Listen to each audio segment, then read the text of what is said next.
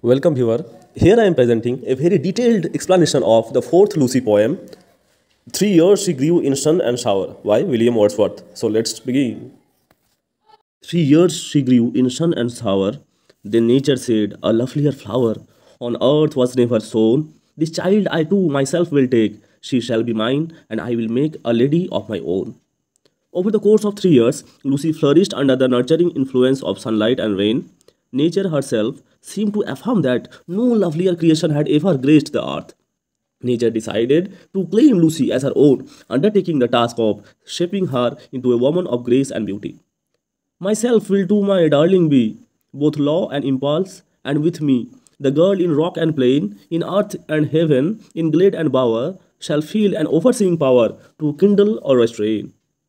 Nature declared that she would be a guiding force for Lucy, providing both structure and spontaneity. Lucy, referred to as the girl, would sense nature's presence everywhere, from rocky terrains to serene glades. This presence would both spark and temper her impulses as needed. She shall be sportive as the fawn that wild with glee across the lawn, or up the mountain springs, and hers shall be the breathing balm, and hers the silence and the calm of mute insensate things. Lucy's spirit would embody the playfulness of a fawn, expressing joy as she moved through various landscapes. Her calmness would resemble that of inanimate objects. Even amid stormy times, Lucy would find a serene grace that molded her character through unspoken empathy. The floating clouds their state shall lend to her for her the willow bend, nor shall she fail to see, even in the motions of the storm, grace that shall mold the maiden's form by silent sympathy. Nature's nurturing influence will extend to Lucy in various ways. The floating clouds in the sky will mirror her emotional state, reflecting her feelings and experiences. The willow trees will symbolize her adaptability, bending gracefully in response to different circumstances. Lucy will possess an insightful perspective even amidst stormy situations. She will recognize the grace that shapes her character, much like the way a sculptor molds a young woman's form. This transformation will occur through a quiet, unspoken understanding, a silent sympathy between Lucy and the forces of nature. The stars of midnight shall be dear to her, and she shall lean her ear in many a secret place, where rivulets dance their wayward round, and beauty born of murmuring sound shall pass into her face. This poem is very beautiful. The stars of midnight and the soothing sounds of nature would hold a special place for Lucy. She would find beauty and solace in secret spots where streams danced and murmuring sounds enriched her soul. The intensity of delight would elevate her stature and maturity, and vital feelings of delight shall rear her form to stately height.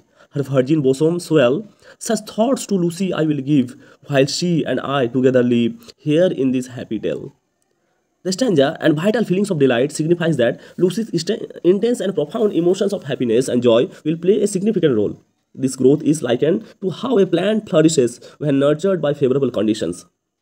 These feelings of delight will act as a force that raises Lucy to a state of dignity and grandeur. This can be understood metaphorically, as her emotional richness will contribute to her personal growth and stature, making her a more elevated and distinguished person.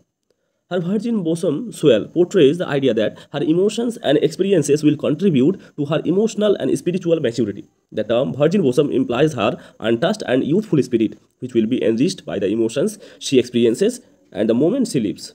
Such thoughts to Lucy I will give indicates that these positive attributes and qualities are being bestowed upon Lucy by nature.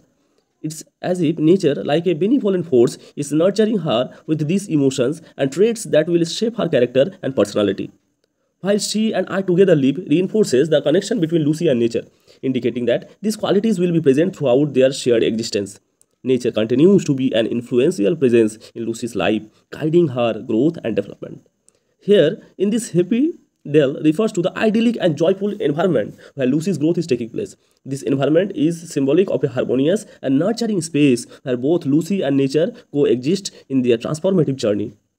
Thus nature spake, the work was done. How soon my Lucy's race was run. She died and left to me this heath, this calm and quiet seed, the memory of what has been and never more will be. Nature's pronouncement is fulfilled. Her plan for Lucy's growth and transformation is complete. However, the swiftness with which Lucy's life journey unfolds becomes painfully apparent. The speaker laments that Lucy's life, like a brief race, reaches its conclusion too soon.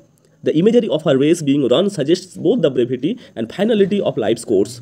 The stanza continues with a poignant note. Lucy passes away, leaving behind a legacy.